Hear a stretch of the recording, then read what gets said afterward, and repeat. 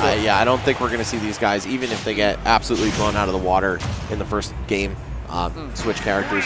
And, you know, if Salem and Wizzy get blown out in the first game, we could see Salem switch his character choice up. But either way, PeaBNut and Goblin, two of the best players in the region. I believe Goblin currently ranked first in CFL. Him and Dyer really leading the pack there. And then PeaBNut and Arfang have been the best in Southern Carolina. South Carolina. I almost called it SoCal. Could you imagine? I mean, it technically SoCar. It's SoCar, dude. I don't like that. No, me neither. Yeah, it's not raw. It doesn't have the same ring to it. Yeah, exactly. Either way, we've got Salem leading the charge right now with that charging star, dash attack, essence of Captain America from Marvel. Ooh, stars and stripes, man. Looking for it. Oh, gets the flood, trying to. I feel like the flood's going to be a really good tool against the likes of Roy. Nice call, because that up smash is active for so long that, of course, the wind up and back throw from Mario is going to give all the time he needs to charge it up. Yeah, that's a great team combo right there. We saw Salem only land the weak hit, but the strong one going to come through, clean up Roy's stock. Goblin down to his second at this point, but another attempt at the follow-up. But of course, due to how fast the knockback is in this game, it's a little bit tough for team combos to go through unless you're extra ready for it. That's like the benefits of having a Mario on your team. Ever since like the good old days of early Smash Bros, you know, like Smash 64 even, like Mario's always been a good teammate just based on back throw alone because there's a wind up to it. You know when he's going to do it. There's no like synchronization. You know, you don't have to be on the same wavelength with your teammate. You just see it happening and you're ready. Yeah, give him the so long, King Bowser. Yeah, exactly. Of course, that's not what we really say, but what does he really say, man? I want to know. Peace, bro. That's what he says.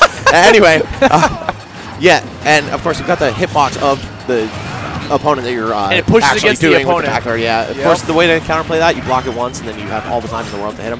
But hey, either way, it's looking like a pretty convincing lead here for Salem and Wizzy. Wizzy finally going to drop that first stock. Salem hanging on with not all that much percent. You know, 106, not great, but not terrible. It's not like a stray hit's going to take care of him. There we go. Like you said, Aussie, so many active frames on that move. Even the sweet spot lasts for quite a while. Salem going to find it that time, and we've got a really, really good lead.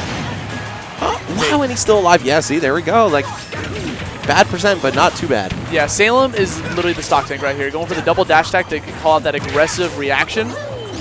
It's very pretty going in there, just going for the punishes upon the punishes. And the second you see Roy off stage again, you want to try to capitalize on that. There we go, Goblin trying to go for the side to be off with the jab. A little bit too slow on that. And honestly, this could be why Salem's actually playing as Palutena, is because of that up smash combined with Mario's back throw.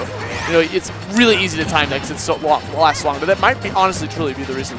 That's a really cool strategy. I mean, it's kind of like one-track minded, right? But as long as Salem's Palutena is able to be very competent in other aspects of the game, then we don't have to worry too much. Which so far, these edge guards have been destructive. Yep.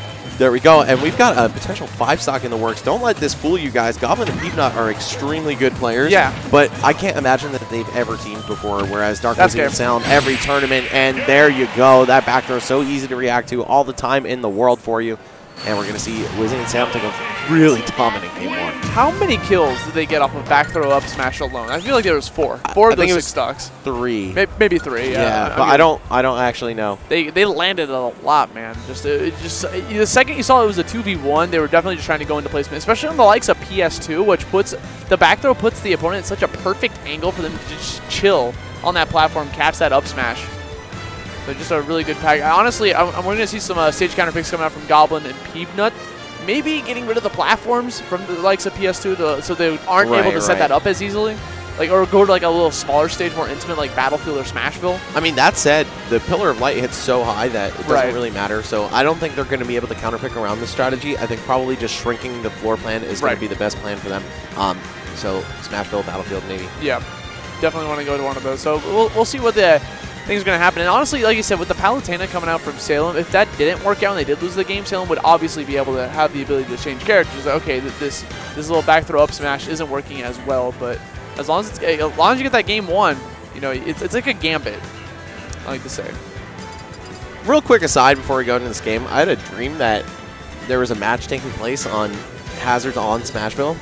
And so like the platform was moving, and it just felt so unfamiliar. And I was like, man, what is this? What is the world that I'm living in right now where I feel like I haven't seen this in years? That sounds like an incredibly interesting dream, Max. And that was literally all I remember. Oh, and I also remember that the main platform of the stage was super short for some reason, and I was so thrown off. I woke up in a cold sweat. Like, the rules didn't change, right? Not supposed to the look rules like that. didn't change, right? Oh my god, could you? I mean, so what are your thoughts on like Hazard Smashville, man? Because I kind of miss it. I miss it a little bit. I don't know. Yeah, I haven't thought about it enough to really have an opinion. But I feel it. Yeah. Here we go. Doubles top 24 now, by the way. We have escaped the pools barrier. And this is more dominant than any of the matches we saw in pools. Yeah, exactly. Which is kind of nutso when you think about it. That was a 5-stock. Yeah, DarkWizzy and Salem, of course, Genesis champions in doubles. So there's no reason to doubt these guys and their prowess. I think they are still the favorite to win here. Even if you might see individually stronger players on any given team here, like Nairo or Light, right? There's nothing to be too concerned with for these guys because their synergy is unmatched. And their rehearsal as well. They have played together so much more. They've lived together occasionally, play at every tournament that they both attend together. And going to that smaller stage of like the likes of Smash will definitely benefiting them a little bit, especially with the likes of Roy, right? Roy loves like being able to just close that being close quarters with his opponents at all times. You're not supposed to space with this character. All the airspeed in the world, plenty of ground speed as well. Just gets right in there and infiltrates. Meanwhile, Palutena, of course, she likes to hang back. Wow. Wow, the eagle eye from Salem. Put it into the books, man. I mean, the entire time you saw Salem trying to chill in the back, just waiting for DarkWizzy to just run in there and get a grab. The awareness is just absolutely through the roof. That requires you to trust your teammate, too. They just chill that far back. Yeah, and I like that the way that it opens up is relatively risk-free. Mario going for a back throw, even though it's got a lot of wind-up, you do have to deal with the body hitbox of your opponent, so it's a pretty safe way to start one of their biggest finishers. Ooh, Salem almost able to close PeaBNut out off the top of the screen there, but this is a lot closer of a margin than it was last match. You can see both Salem or Wizzy go out relatively soon. Up smash out of shield. Yes, that's going to do it, but the immediate revenge. We're going to see PeaBNut get KO'd himself. And that was an example of optimal doubles, man. Like, everyone was just punishing each other. Yes, exactly. You're going to see 3 people get hit right in a row, and then 1 guy left to be like, all right, now what do I do? Well, yeah, I'm just going to punish the air. Okay, trying to set him up with the down airs. Seeing a lot of pressure coming out from PeaBNut. And Salem's Palutena, it holds up, man. Everything checks out with this thing. No weird moments of unfamiliarity. He's got some pretty nice-looking combos. Feels like Apollo, man. Yeah, drag down neutral airs. Oh, never mind. That didn't feel like Apollo right there, but also a little bit of a weird interaction with the platform. Wow, Wizzy. He almost got that down air. I could not believe that. Okay, he's getting back onto the stage. You see Goblin just trying to get this kill against Wizzy. I feel like that's one of their biggest threats is trying to get rid of the Mario. Because here we go. What? Wait, oh, interruption? He broke him out. Yeah. Broke him out. Yeah. Good stuff. He had to. Oh, Salem looking like he was holding him there for Wizzy, but it was some misdirection. They threw each other off there. Pretty rare from a team that generally looks pretty well composed. A little bit of miscommunication. That's okay. They still got 1 stock out of it.